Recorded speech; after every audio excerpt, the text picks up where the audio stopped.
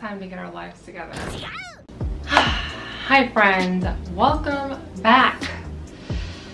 Man, we got a lot going on in the news, don't we? I hope you're doing well. I hope you're safe. I hope you're staying sane.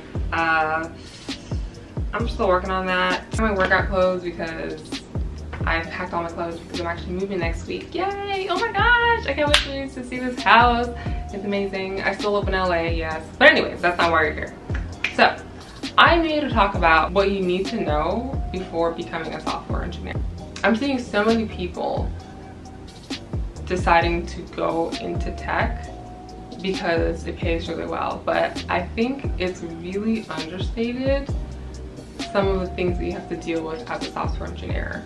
Now, I'm only going to talk about 5 of them. There are plenty. Again, there's so many pros, but I'm just talking about the things that you just really need to know. But before we begin, if you are new here, my name is Menda Ndour. I am a software engineer with a Bachelor of Science in Computer Science, 2 minors in Math and Africana Studies, and I'm also currently Miss Los Angeles. That sounds like I have my life together, but I absolutely do not, and that's why I have this channel, because I need to get myself together, and I'm hoping that I can help you along the way.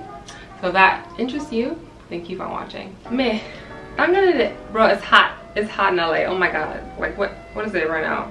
91 degrees? Bro, number 1, you're going to be frustrated 75% of the time. I need you to really absorb that. Let's say you are working 8 hours a day. You're going to be frustrated 75% of those 8 hours, especially if you are just starting out in the field. Trying to figure out why this is not working, trying to debug this code, trying to learn something new, trying to get these tests to pass. There are so many things that are going to frustrate the living daylights out of you, especially in the beginning. It's not all like, ooh, creating something magical. It's not all that. There are so many steps to get there that people do not see. It's kind of like when you post a before after picture of like somebody's workout transformation. I don't know why that comes up in my head, maybe because I'm wearing workout clothes, but you're not seeing the in-between of the struggles that person had to do to get to that after image. And that's the exact same thing when you finally commit and push up your code. Woo!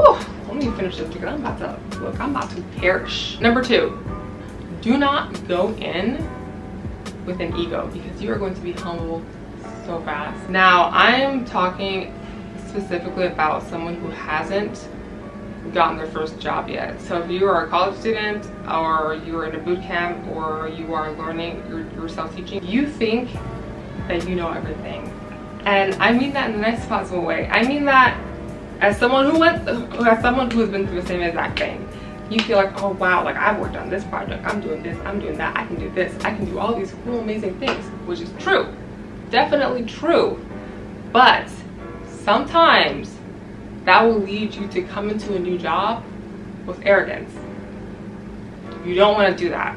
You want to go in with the mentality of you want to learn as much as you can, because once you get your first job, you're going to look back and 6 months, not even 6 months, like 3 months, you're gonna look back and just be like, wow, that was nothing. And I mean that in the sense of you're gonna look back and see just how much you've grown, but you're not gonna grow if you go in thinking you already know everything, when you definitely do not. You don't really learn how to code, like learn how to code, until you get your first job, because you're gonna see things that you didn't even think were possible. You're gonna meet so many people who know so much, who can give you so much knowledge. You're gonna see all these resources that you're able to have, especially because your company is going to pay for it now.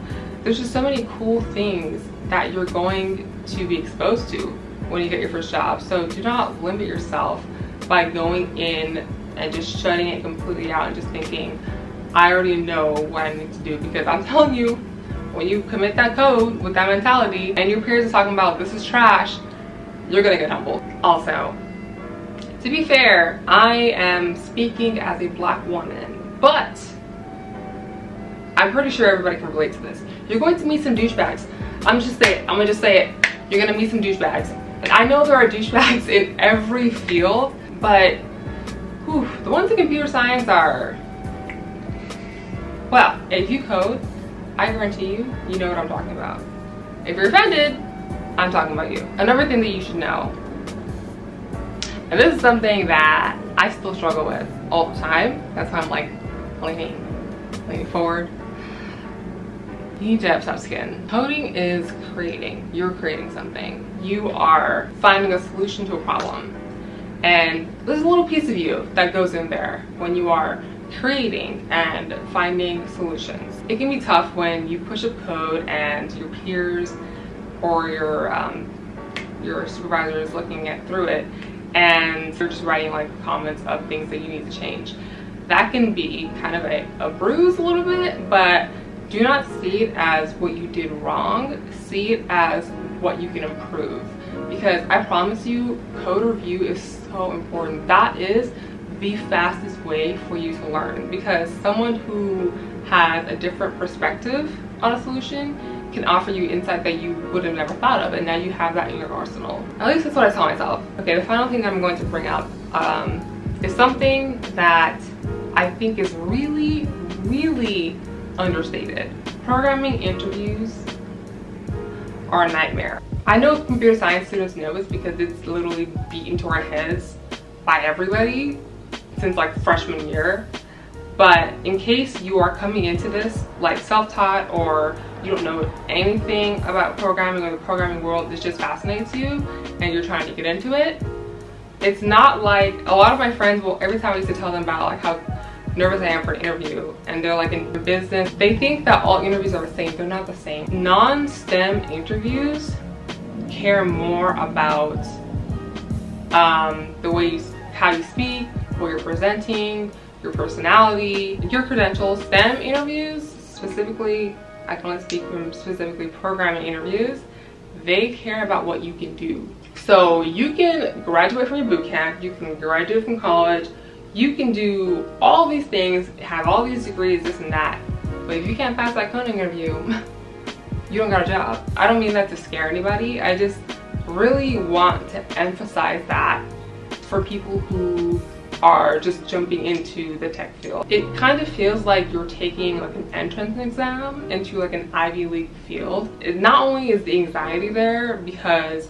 there are people who are watching you, seeing how you're thinking, and like you have to be thinking out loud when you're trying to solve a solution, things like that. But even before you get the interview, a lot of companies do this thing called coding challenges. Whether my mouth is dry, it's Ramadan, so I can't drink any water. But anyways, they will send you a coding challenge, and it'll be like 2 or 3 questions where you have to have a solution, where you have to write a solution for these 3 questions. Sometimes they can be really hard. Like I said, a lot of those questions come from the hard levels of Lead Code and HackerRank. So like I always say, please do Lead Code and HackerRank. Now I'm very lucky that the first interview I did, I got the job.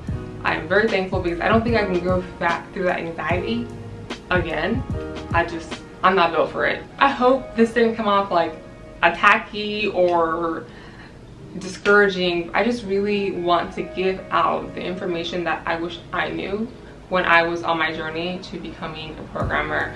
So I really hope that you find this useful. It's not all glamour, and there's a reason why. Like, I need to emphasize this to people. There's a reason why programmers get paid the way they do. It's not an easy job. It is an interesting job, it is rewarding, and you are never bored, which is very important, but it is by no means an easy career. I'll talk about the pros in a different video, but for now, I need to get out of this room. I hope you are safe, doing well. I rarely upload, which I'm gonna be changing once I get into my new house. It's gonna be pretty and big, and I'll be doing so much more day in the life. It's gonna be so fun. So I hope you're doing well, friend. I hope you're staying safe. You're staying mentally healthy. Very important right now. Very important. And I will see you in the next video, friend. Bye.